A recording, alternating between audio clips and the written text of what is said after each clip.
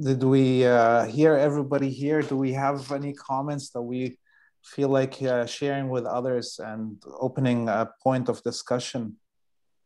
Maybe Margaret, we haven't heard you for a while now. Hi, I was looking for the information about this hearing you referred to, and I found it actually. So if it looked like I was looking, I was trying to find it. And a tweet from Friends of the Simon Wiesenthal Center.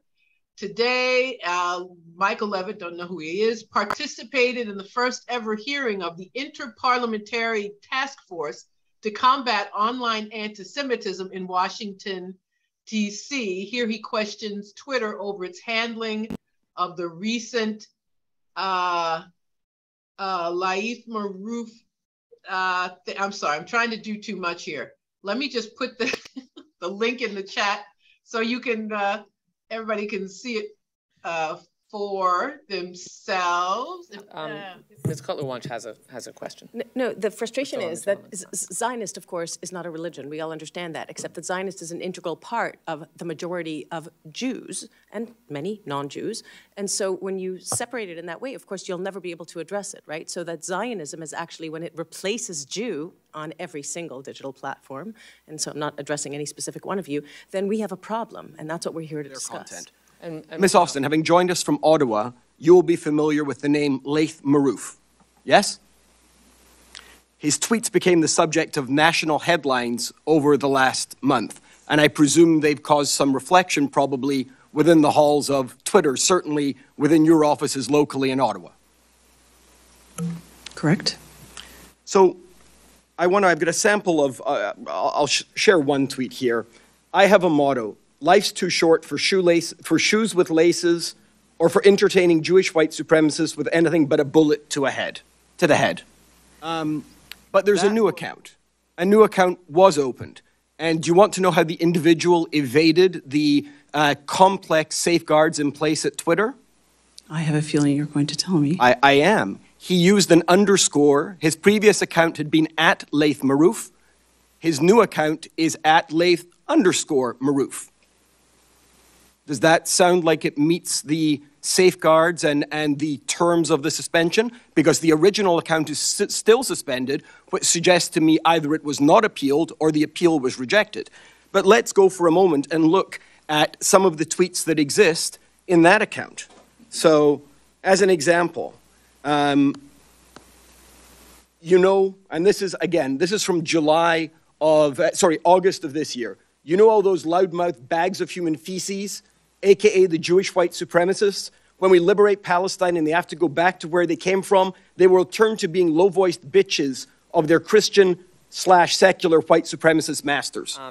Now, I will just add that I think we're all starting to see, anyone watching this, why we're eventually going to have to regulate the way that this content is handled, as opposed to just leaving it to you, the companies, to comply, to make sure you're complying with standards that really aren't very transparent. And I'll just leave it at that. So at any rate, it just sounded so, it's not that I didn't believe you, but it sounded so outlandish. I said, I have got to see this for myself. And there it is, Debbie Wasserman Schultz, and members of Congress, and apparently watch the full hearing here. So I'm going to be quiet. I'm going to put the link in the chat so I can show you all where this is from. But I did want to not let anybody forget about Justin Trudeau's blackface episodes. And I don't know if people in Canada just don't mention that anymore, but I don't know who he is to talk about anyone else being racist or bigoted in any way.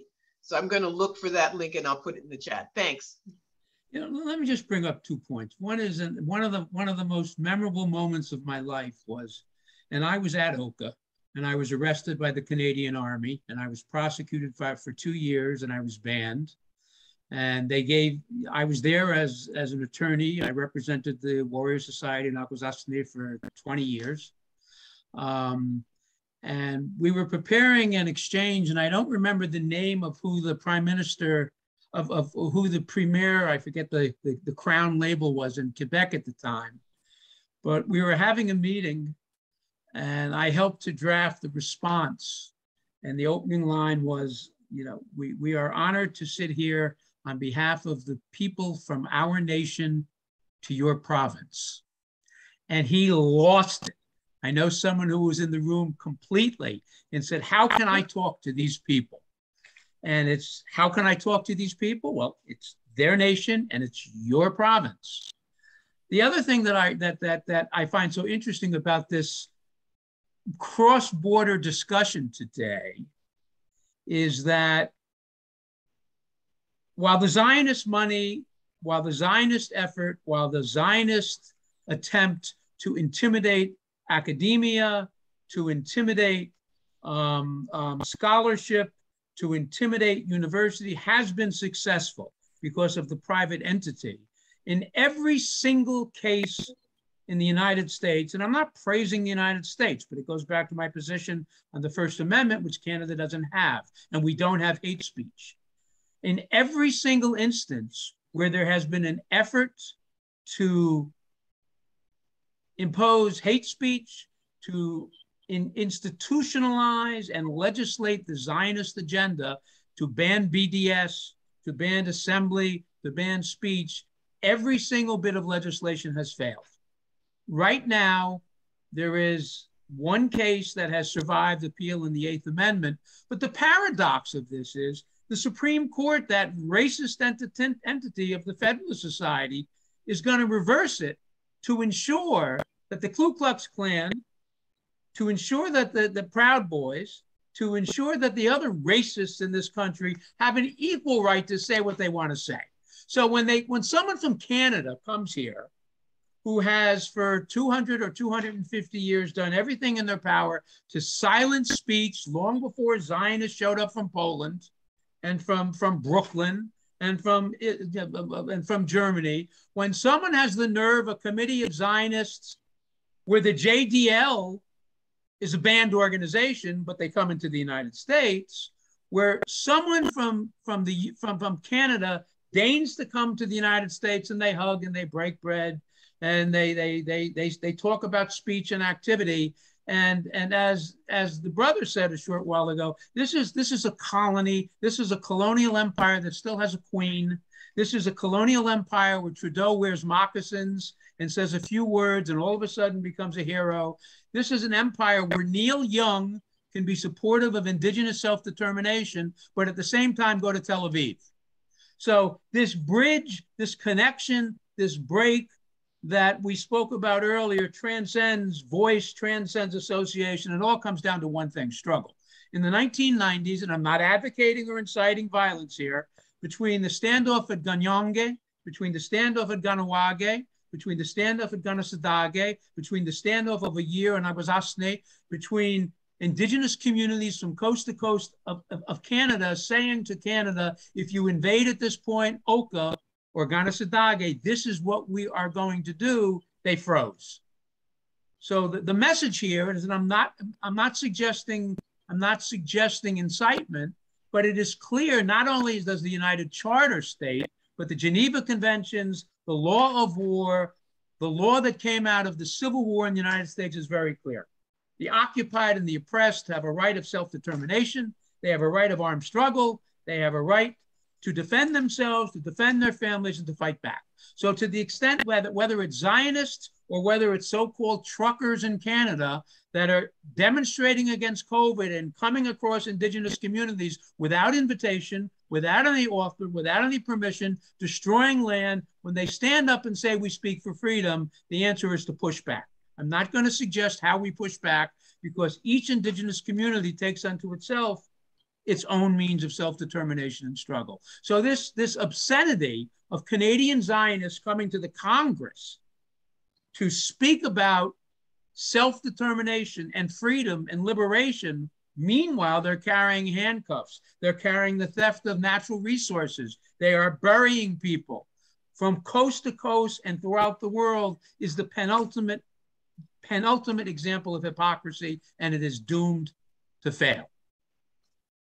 You know, Margaret, Michael Levitt is a member of parliament here in Canada. He is one of the Zionist main faces in the parliament that keep, defending the Zionist colony. Obviously, what you brought in here, Stanley, in terms of self-determination is at the issue of the struggle against colonization, and the communities both here and in Palestine have been successful in maintaining that struggle. And this is what the Zionists and the colonists in general, imperialists, are mad about, that we are still fighting back and have not given up. The threats that we see here in Canada is that we have the government trying to rewrite the Broadcasting Act that governs media, and at the same time, they want to put in a new act that governs the internet and empowers them to be able to be in control of it. And a third act that has to do with incitement and hate online. And the three being converged, as it seems like the Zionists are taking advantage of this story with mine, is what the threat is. It's beyond the threat for myself or Palestine or work on Palestine in Canada. It's an issue of freedom of speech and access to media in general, which the governments in the West and Canada is an example of that, are rushing to have full dictatorial control of in these days, as we see as the collapse of Western hegemony. I think we have taken a lot of your time, everybody. It's I hope that I'm not cutting off anybody. If we feel like we missed any points here, this is a good chance for you to say your last words. Well, if it means anything, I've been banned 5 days or 6 days, and we plan on litigating. It's just a question of when, and we're going to pursue it. But I probably have received 500. Forget about the fact that Twitter's filled with my face on people's posts right now. A brother of mine from Hamas, and I represented Hamas for 20 years, said, well, I'm the last member of Hamas that's been left on Twitter. They finally got rid of the Zionists. The Zionists finally got rid of the Jewish member. But I have received messages from Istanbul, from South Africa, from the Congo, from Argentina, from Ireland, from so many countries all over the world, from indigenous communities in North America and South America, which sends the message that they can silence us but never quiet us. That we are a community of resistance, we are a community of self-determination, we are a community that expands beyond the narrow confines of anthems and flags and oaths, and we will never be defeated. All right. Thank you all for your time. I really appreciate it. This was a great conversation, and we'll hopefully continue this in other ways, and the struggle continues, and liberation is an ongoing work, a multi-generation, and we hope to really leave this world in a better place for our children and our grandchildren, but this is the struggle of life. Thank you very much all for being here tonight. La lucha continúa. La lucha continúa. Yes, it does. Thank you. Thank you for inviting me. Thanks, everyone. Thanks, everyone. A pleasure to be with this wonderful group. And one way or another, we are always together. Very good. Lovely. We carry on together. We'll see each other again. Inshallah. Ona. Ona. Ona.